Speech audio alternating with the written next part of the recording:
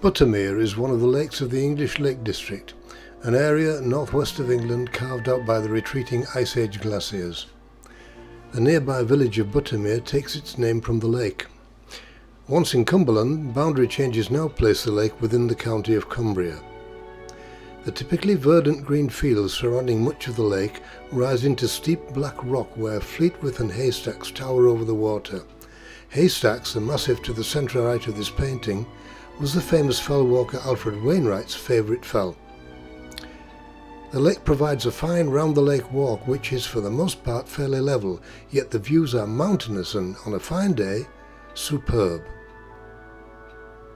With this painting I decided to use masking medium. For those not familiar with this product, it's essentially a tinted white or liquid latex which can be applied by brush to any area of a watercolour painting where the artist wishes to preserve the whiteness of the paper. It's an alternative to the use of opaque white gouache or to the more problematic method of painting carefully around the area to be avoided.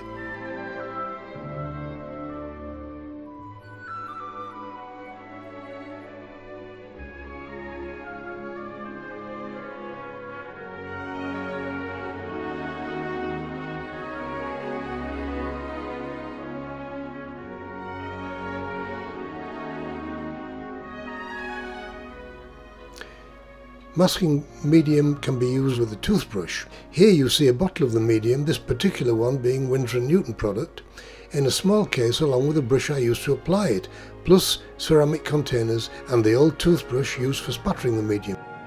The foreground was masked using scrap A4 sheets of paper laid loosely onto the painting with the board flat on the table. Masking medium was spattered by raking a piece of stiff card across the loaded toothbrush, allowing the medium to fall only where the masking allowed. The size of the spatter is inherently random and a couple of large drops fell where they pleased. These could easily have been removed, but I left them in place to become, at a later stage, small rocks.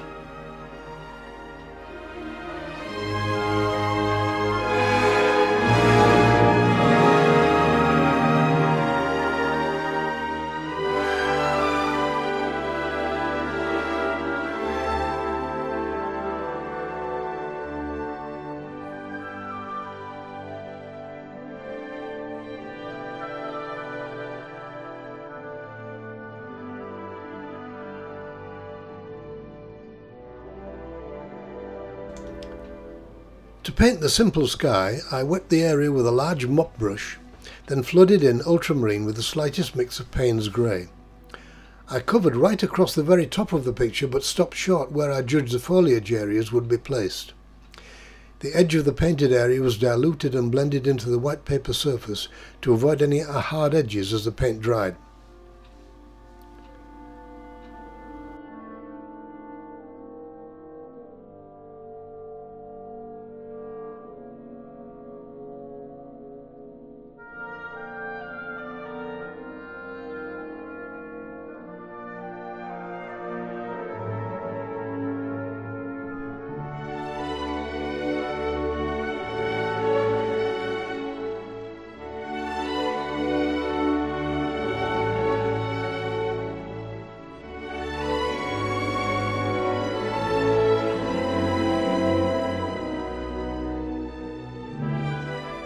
I like to place figures in paintings in order to add a sense of scale, so I quickly sketched in a couple of walkers standing with their backs to the artist and taking in the view across the lake to haystacks. A touch of masking medium was added to be made later into areas where the low sunlight picks the figures out. The figures are shown here in their completed form and with quinacridone gold highlights where the masking medium was. Later modifications to the figures made them rather more solid in appearance.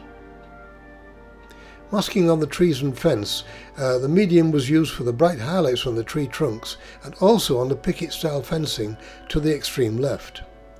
The medium's easy to use, but it can be difficult to get exactly the coverage you need.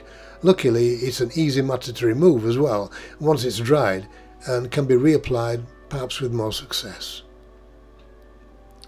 Here you can see the spattered medium and two inadvertently large blobs that, as so often with watercolour paintings, turned out to be a useful if unintentional addition. Remember, the spattering is done before the painting is applied.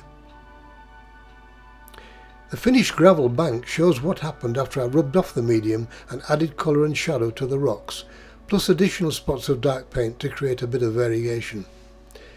The medium's done its job well, I feel.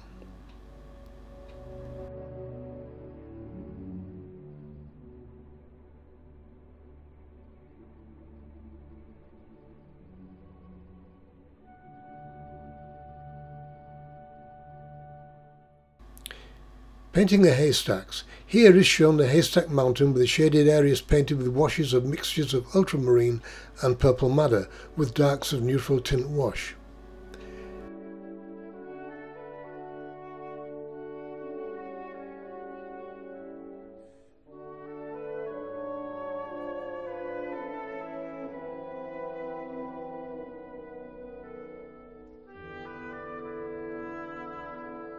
The lake edge was painted with purple madder, and afterwards, though not when this photograph was taken, I laid a strip of masking tape along the water's far edge and repainted to get a clean line and protect the white area I wanted to keep pristine.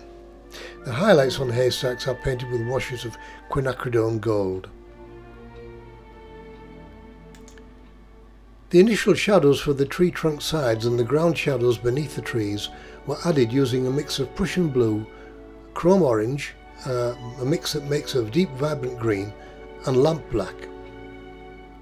For the lakes and tree background, with the water's edge now sharpened, the water itself was painted using varied mixes of ultramarine, purple madder and a touch of lemon yellow. The more distant trees behind the near trunks were indicated using a green mixed from lemon yellow and cobalt blue, and the mix used for tree shadowing was also used to add to the far distant trees along the water's edge. With the figures and lake completed, highlights were rubbed into the lake using a hard eraser of the type used in the past to correct typewriting errors. Again, this works with the majority of good 300 GSM watercolour papers, but I'd hesitate to try it with, say, thinner stock, or certainly not with cartridge.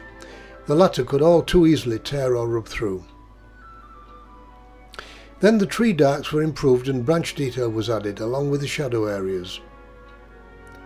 I added shadowing and details to the lake edge as well, along with hints of reflections in the lake. Finally, foliage was painted with varying washes of mixed greens. Sections of the trunk were left unpainted to allow the foliage to flow across the trunk and obscure it, and suddenly the picture is looking complete. But that's a bit of an illusion, there's still some detail needed. The main addition here are the two prominent clumps of grass along the gravel shore. Other slight touches were also made, branches and so on, but these are subtle and probably only to satisfy the eye of the artist, rather than for sounder reasons. Thank you very much for watching. I hope you've enjoyed it.